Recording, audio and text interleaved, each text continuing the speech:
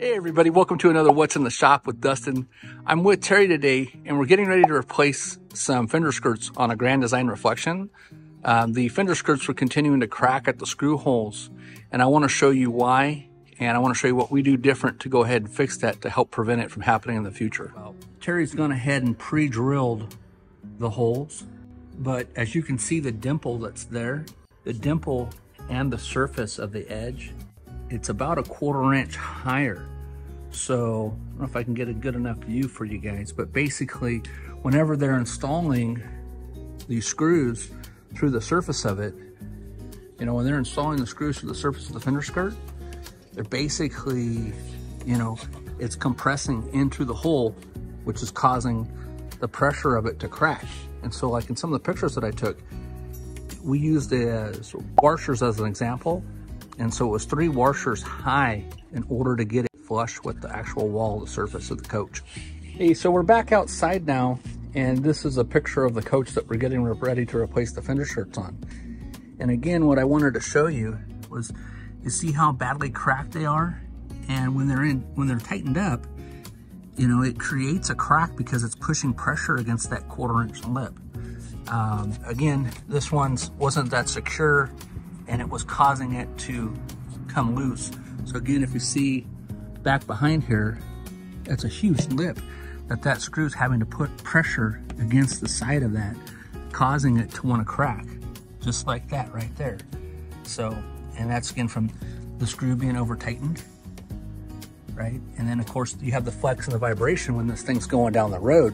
So you gotta keep in mind that the J metal is, you know, flexing and shaking as it's going down. He's basically taking a product that we use that's called Dicor cap sealant, and he's applying a small amount to the surface where the screw hole would be, using it to glue a washer in, and then he's going back over, thickening with this product.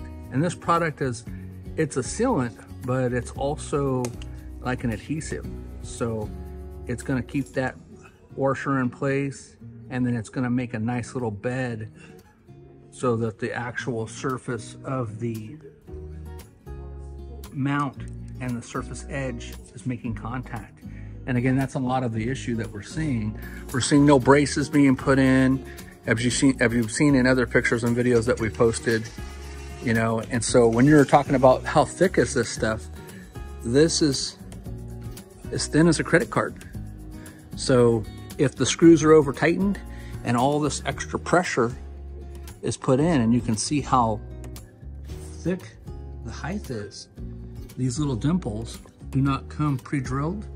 And so he pre-drilled those instead of using self-taps. And then he'll install the screws and not install them over tightened, so that it doesn't cause an issue for it to crack.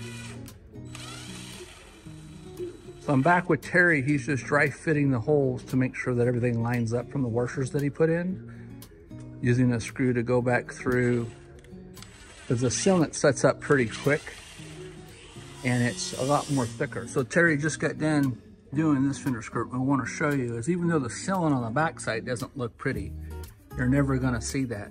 What we've done is we've beefed up the mounting surface of this fender skirt to prevent it from getting future cracks. Now he's also going to do the ends, and he's going to do the center mounting areas with the brackets, but he has to wait and do that once it gets installed so he knows where to line that up to.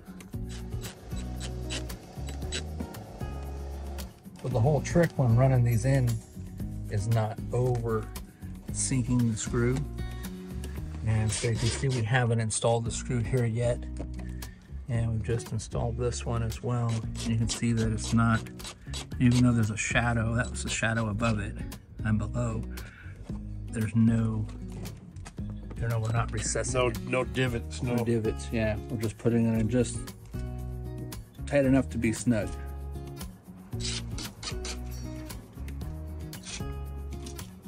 And then Terry's gonna go back and see about adding some additional braces.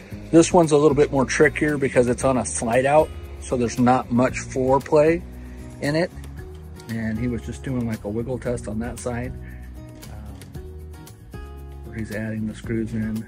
So again, he's using the impact drill gun He's just slightly tightening it. I was just slightly squeezing the triggers, not just sending it home, driving it into it. So what we want to express is that, like Terry was just talking to me, was about when he's going ahead and he's tightening up the screw, that now that that mount is back behind there, you said it was doing what now, Terry? It's not letting it, it's not pushing the plastic on the fender in. And then it's making it have a better mounting surface. Yeah, it's solid before it starts smashing your plastic and cracking it. Very cool.